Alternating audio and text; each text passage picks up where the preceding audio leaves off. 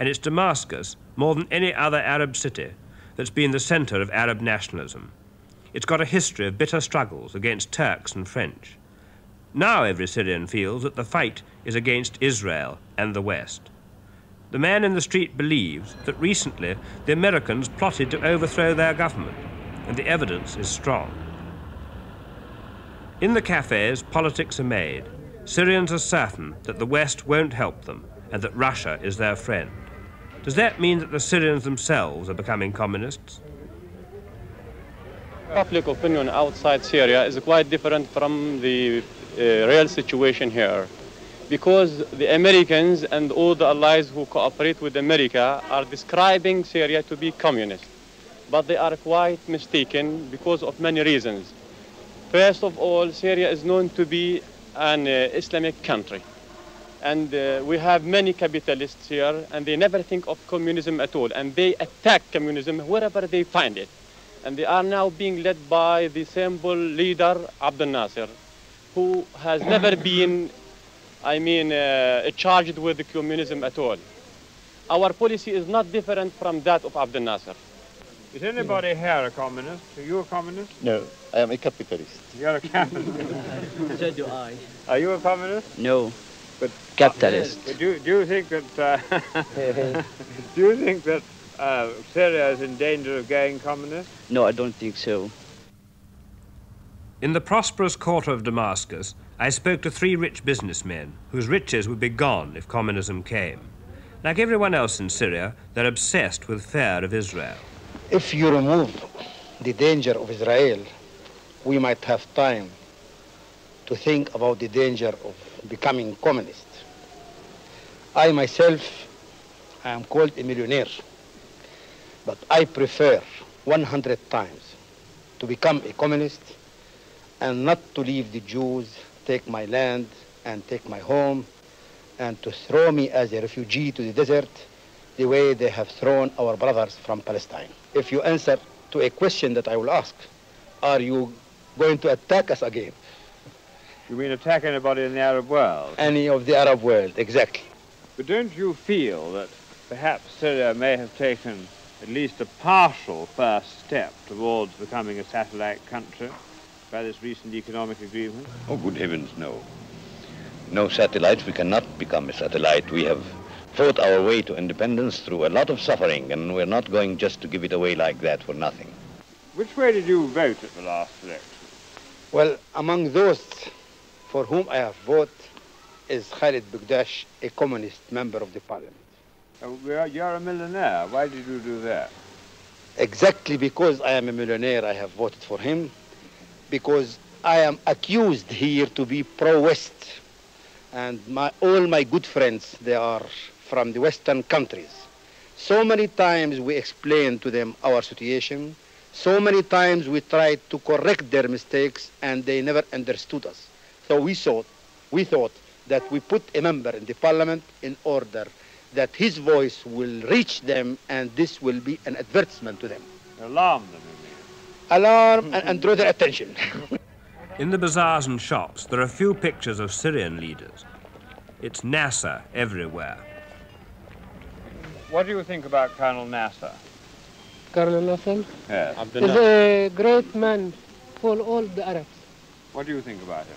He is a good leader. He is a good leader for Arab states.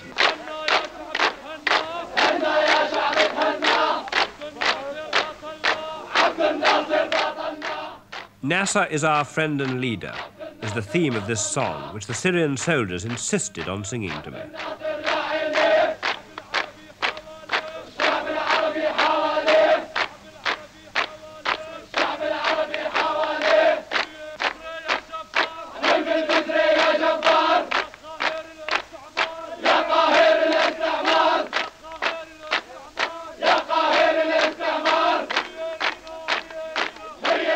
The Syrians have bought a lot of modern arms from Russia. It's doubtful whether even their regular soldiers could use them effectively, nor could these volunteers who belong to the popular resistance movement. Every morning at dawn for 2 hours, these volunteers run round the streets of Damascus. They're practicing street fighting in case the Israelis or the West invade Damascus. Their employers have to pay for their time off work. They're very enthusiastic. The Chief of Staff told me that he was very proud of them and that they would be magnificent fighters. I'm not quite so certain myself.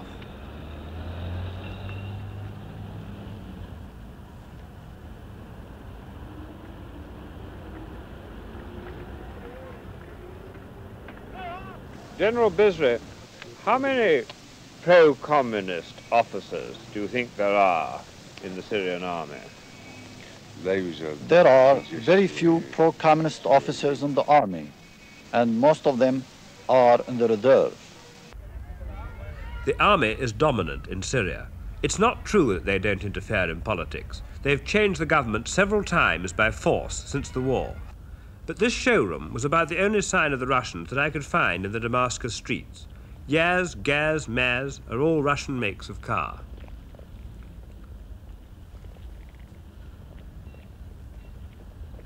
Mr. Tarazi is the permanent head of the Foreign Office in Damascus, and he's also going to be the Syrian ambassador to Moscow in a few weeks' time.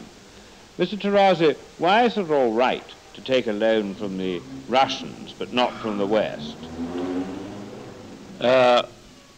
In fact, the Syrian government has requested a loan 2 years ago from the International Bank for Reconstruction and Development in Washington. But unfortunately, the conditions of the bank were not acceptable for the government because the loan had contained some conditions which could be considered as interfering in the internal affairs of Syria. That man may not be a communist, but in England we'd call him a fellow traveller. But the ordinary Syrian agrees with what he says about the West making unacceptable conditions for any offer of aid. The government certainly has the people behind it. Here's the Prime Minister. He doesn't speak much English, so we had an interpreter to make a simultaneous translation. My first question, no communist. Insofar as communism represents a social and economic doctrine, I can without any hesitation declare that the proportion of communists or communist sympathizers in Syria is less than anywhere in the other Arab countries. It is even less than in any Western country. There is only one communist member in our parliament, which is composed of 144 deputies, while in France, for example, the number of communists constitutes a large proportion of the National Assembly, and the same thing applies to Italy. Even in Israel itself, which is the spoiled child of the United States, the communist members of parliament total 13. It is clear, therefore, that the prevailing false impression that communism is spreading in Syria has no foundation in fact. But how are you going to deal with the danger that you may get more Russian technicians here than you really want as a result of this economic agreement? I do not understand this fuss about Soviet technicians, nor the campaign directed against us. First, it has been said, we have become communists. This is not true. Again, it has been said that we have become satellites of Soviet Russia. This also is not true. Our relations with the Soviet Union have been deliberately misconstrued and distorted.